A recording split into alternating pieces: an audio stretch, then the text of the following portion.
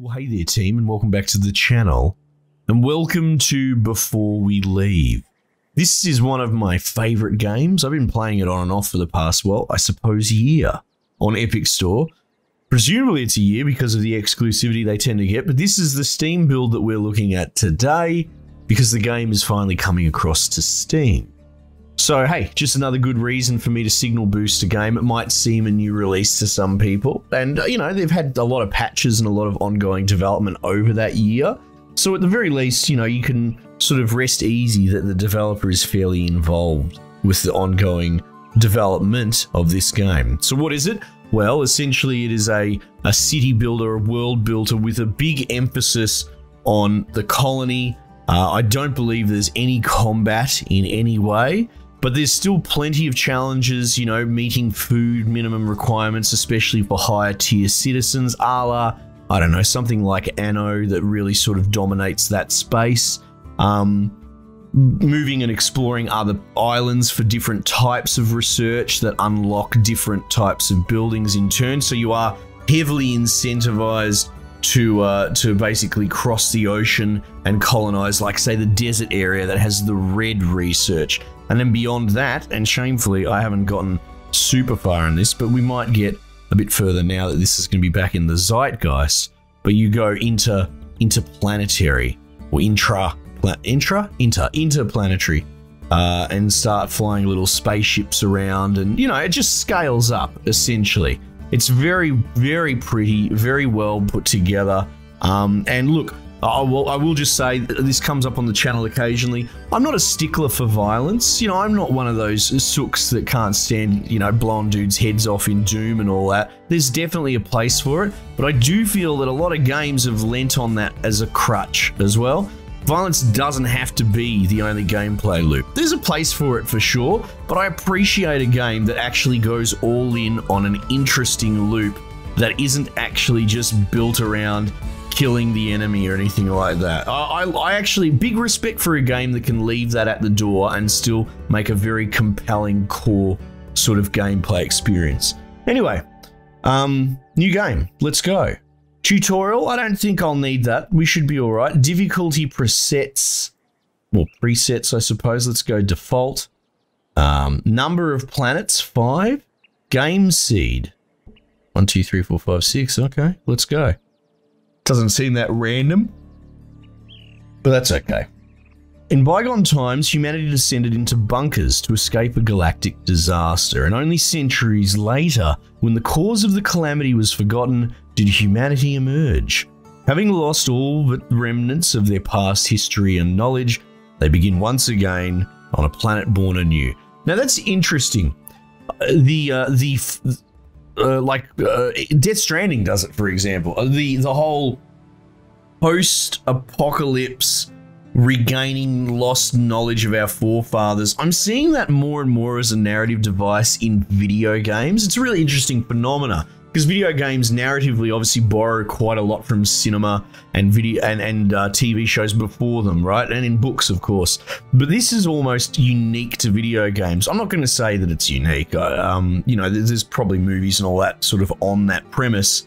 But a lot of video games with these sort of rediscovering forgotten knowledge of our forebears I'm seeing it so much more and more, and to be honest, I'm really warming up to it. I don't think it's a terrible narrative plot device. It's better than the amnesia start that we always see. Oh, I forgot my memory, so I'm level 1 again, you know. Anyway, so our little dudes come out of the vault, and the interesting thing is that the vault always generates very, very slowly some water and some potatoes, and it still has 47 meeples in there. So this is really important. It's good to point out that this makes this game unbrickable, right?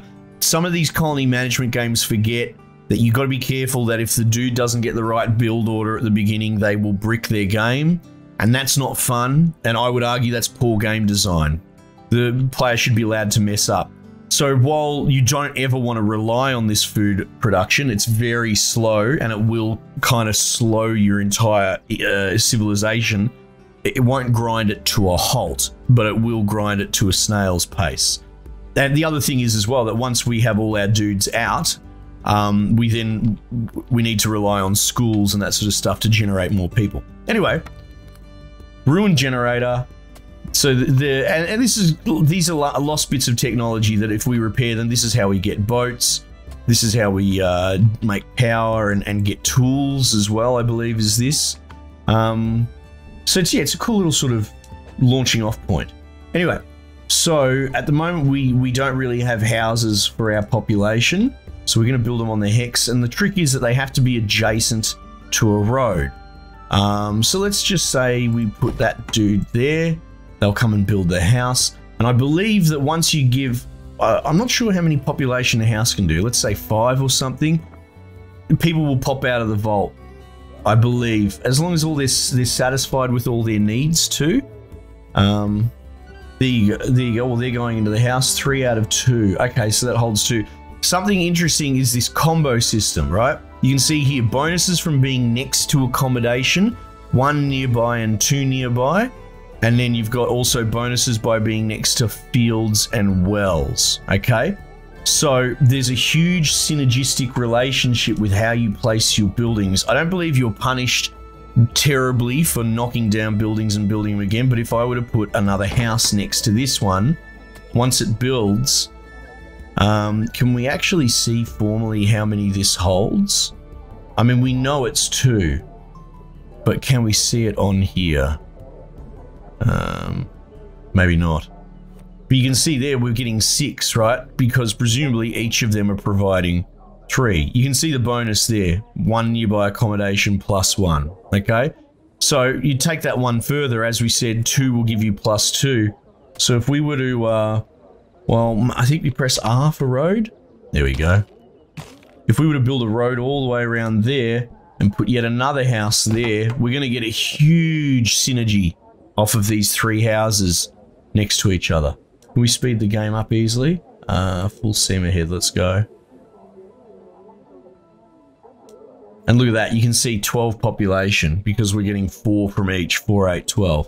So that's just a really basic example of how that sort of works. You can see there, 2 nearby plus 2. I don't believe you can get more than 2.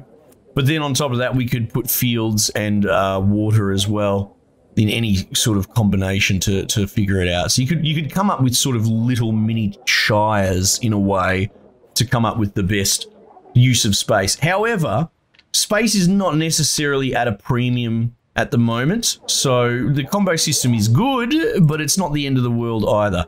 The game does factor into the distance that they have to travel by road, especially when you go to like a desert biome where it gets really hot.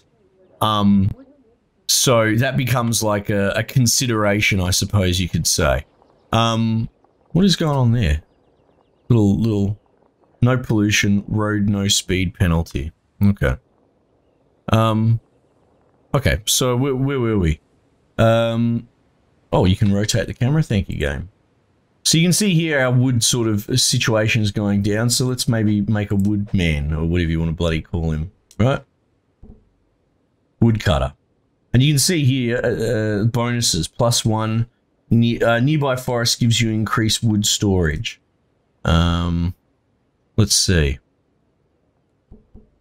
How much does that stack? 3 nearby forests. So it's 1 or 3 basically. Oh, we'll just go with the 1. That's fine. We'll speed that up.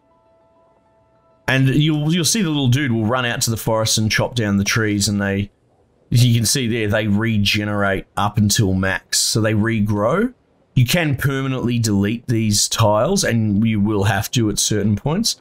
But then you can see the little dudes just cruising around, doing their work. Look how cute they are. You can hear them working on the sawmill. And there we go, now we're building some planks there.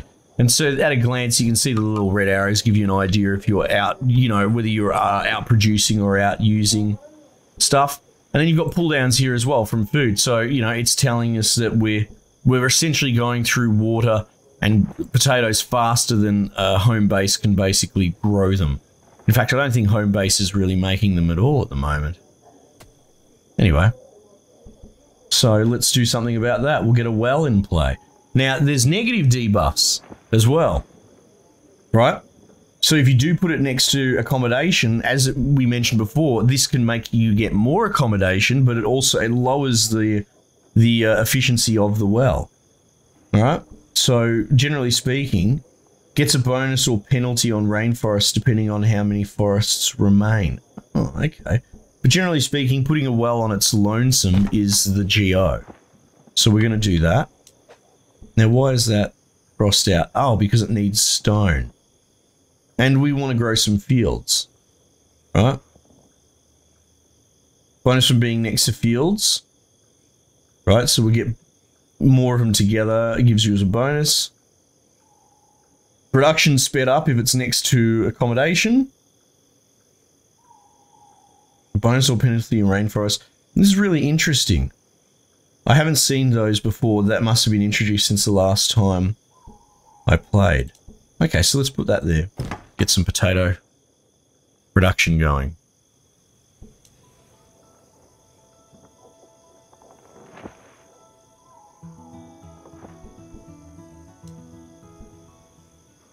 So that should give us a rough idea.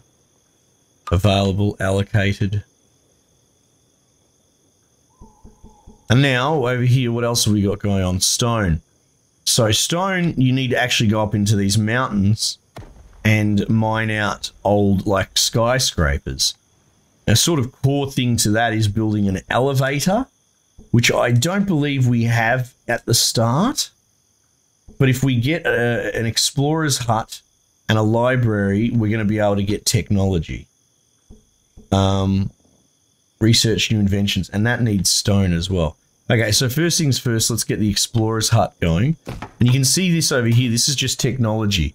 And this, well, Northgard is something I'd compare it to, but a lot of people might not be familiar with Northgard. But essentially, once you allocate a dude to this explorer's hut, or I think he automatically takes the job, he's just going to wander around the land and go and grab these on autopilot and bring them back. And that will give us essentially a research currency here, which we have at 0. We can then turn that into, see now, there he is there with his little exploring hat, and off he bloody goes. Look, he's got his little bloody book or something like that. Brings it back, generates currency. Nice. So they'll keep doing that until they farm out all of the technology on the landmass, right? Now, like I said, we're going to have to build this, which is a library. Let's just plonk that there. We're short stone, and so you can go to these natural boulders and demolish them, I believe. Gives 3 stone. I don't know if they really do anything other than just giving stone. That's interesting. These boulders never existed when I previously played. It was, you'd have to knock down a forest, and the forest would actually give you a little bit of stone. So that's cool that they've changed that a little bit. I like that. Okay. It's cool coming back to this. There's been quite a bit changed. There we go. So they're going to finish building that, and then we'll have access to our tech tree. Cool. So we open that up, and it's actually pretty robust. You can see quite a few things going on. The elevator is kind of a top priority, so we want to research that. There we go. Perfect timing. We've got enough currency, so that's researching away. And then once we can build the elevator, we will sort of path a road. Oh, I don't know. Maybe we get the ball rolling there. Path a road up into the mountains to get stone. How's this going? Looks like our potato situation's fairly steady, but the game's saying that maybe we could use more water, which is funny because we have 40, which was kind of our max, I think, at the moment. That's all right. Nonetheless, let's build another well.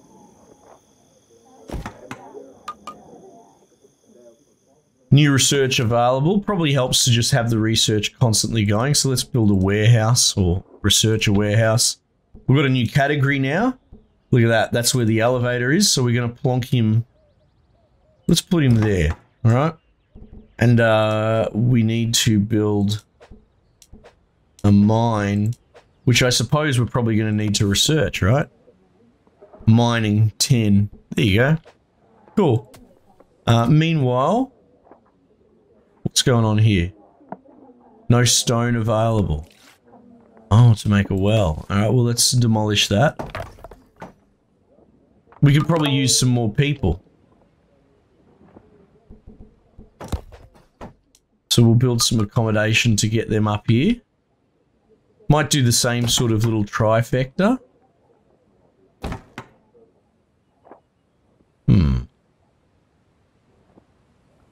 Do I knock down some trees to make room for them? Maybe not. Let's destroy this well. I mean, we don't have to push the combo, but you know, might as well. I don't know if the wells multiply by being next to each other. Yeah. We'll just do it anyway, even though there's no synergy. Cool. Let's research mining.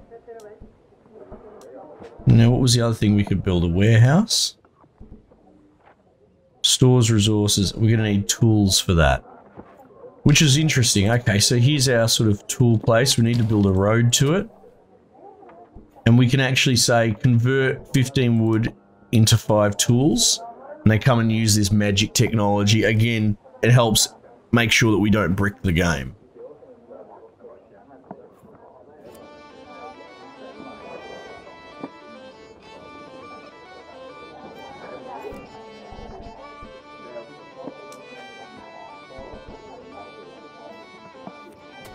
Seems we could use more wood. What we might actually do is knock down this forest. And we'll put a woodcutter in there to get the 3 adjacency bonus. I'm not sure if you can reforest. I don't know if that's a thing.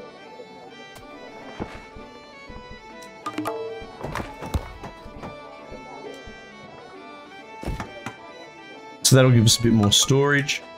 Here we go, now we can build the miner.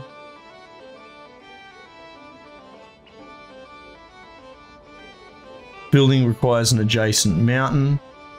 Building must face a road, so let's put a road there.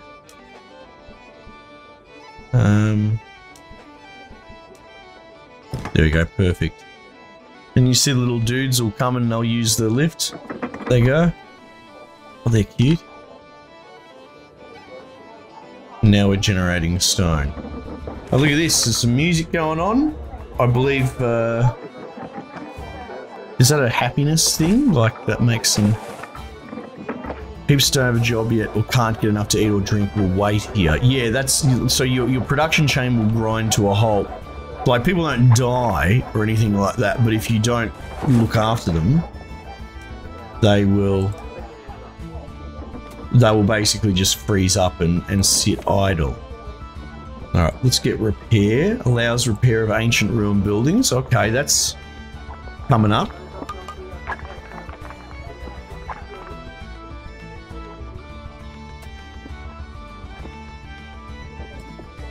Build another tool.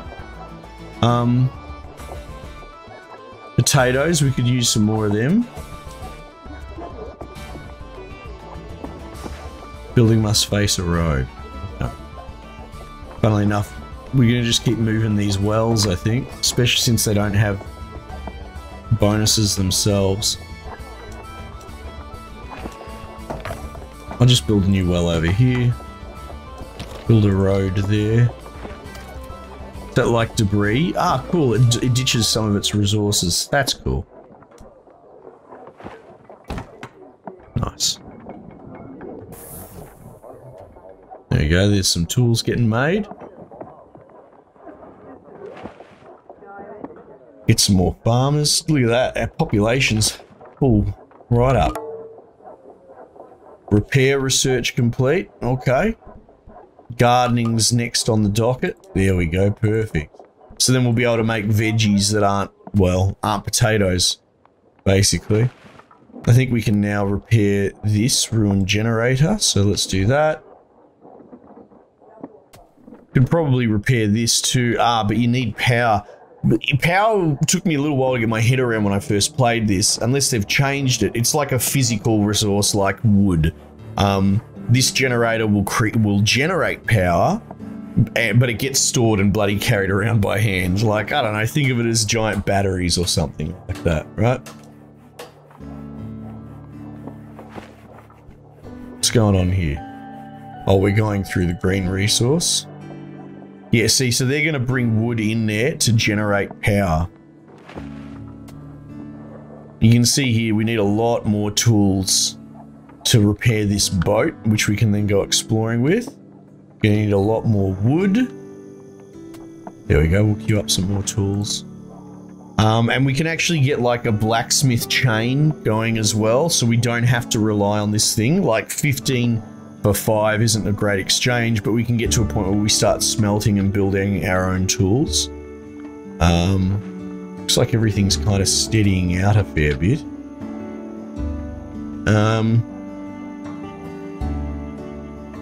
I might build another few houses.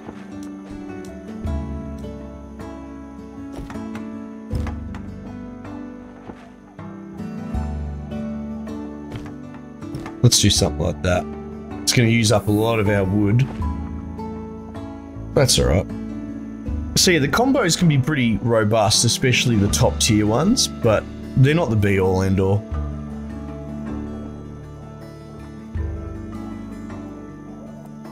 Okay, so we're sort of just chipping along. Let's speed her up. Gardening researched. Cool, cool. Metal work. Yeah, so we could probably... Let's have a look at the gardening stuff here. Look at this. Forest. Trees can be harvested from trunks. Oh, and then what's this? Need more fruit to finish. Yeah, I believe this must have been added just the last time I looked at this on Epic. So you can sort of reforest, but it costs a hefty amount of fruit, which I don't think we have the, we don't actually have the fertility here on this island, I believe, is the problem. But let's get some veggies in play. And we could probably make some tea as well.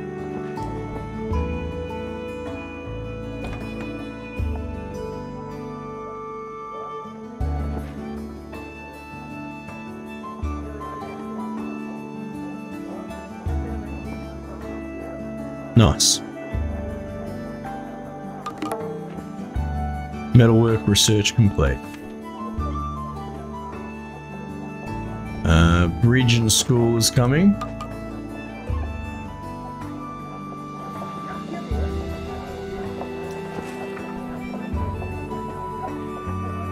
Iron smelter, toolsmith. Turns iron into ore. Yeah, we're gonna need to be able to mine iron, which we get from these like automatons, which is pretty cool.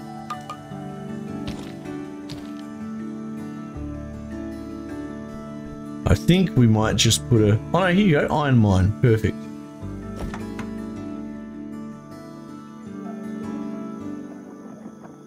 Put an iron mine there.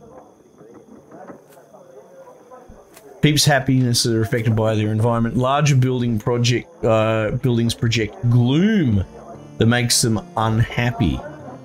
Yeah, right. So we need to keep an eye on that as well. Probably use some more potatoes. Sort of going a bit overkill here. Let's build some more tools. There's something I'm not really strictly against is just circumnavigating. Well, that's not the right term, but encircling my entire village with just buildings, and then as I need to break out, I'll just demolish and rebuild roads. Because why not? Bridge is actually really handy. Kind of situational though.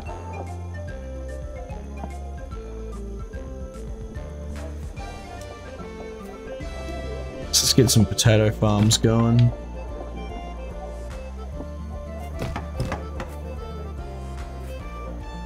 And you can see there we've hit our population limit again.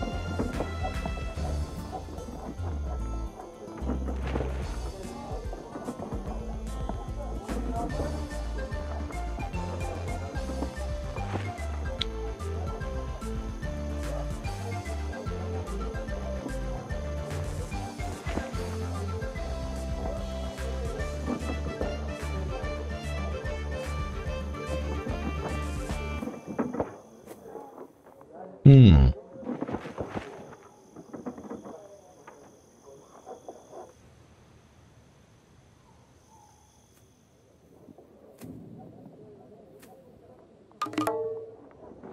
Bridge research complete. Okay.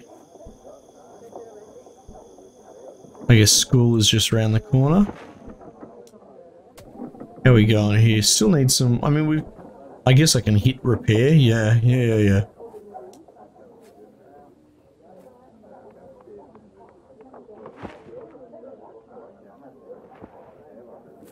Hmm.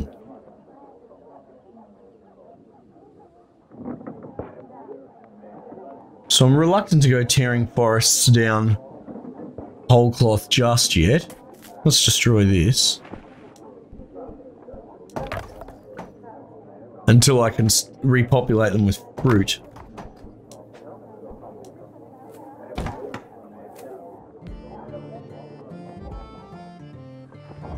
So our little iron mine is working away. Oh, upgrade. We haven't researched that. That's fine. You can see here, we can build bridges. Yeah. Warehouse, again, probably need more tools. Let's queue some tools up.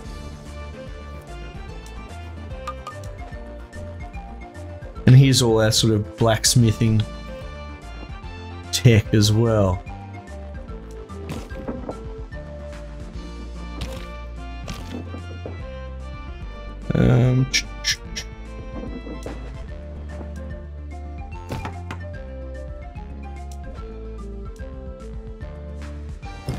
Let's do that.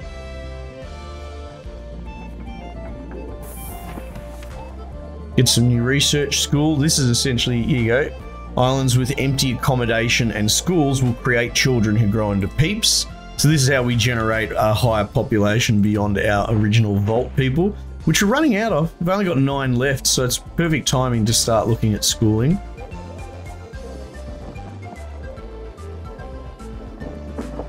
You can see we're starting to run down a little bit on the resources. I guess we just dumped a lot of stone into all this.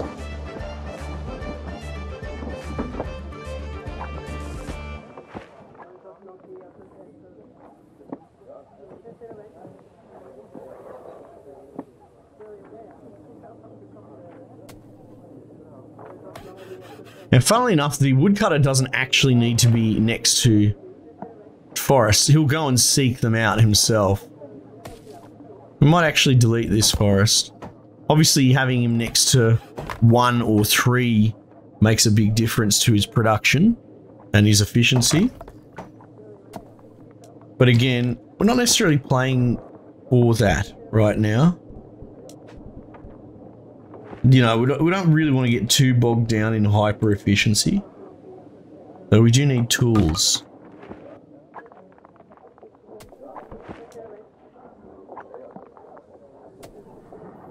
Yeah, right.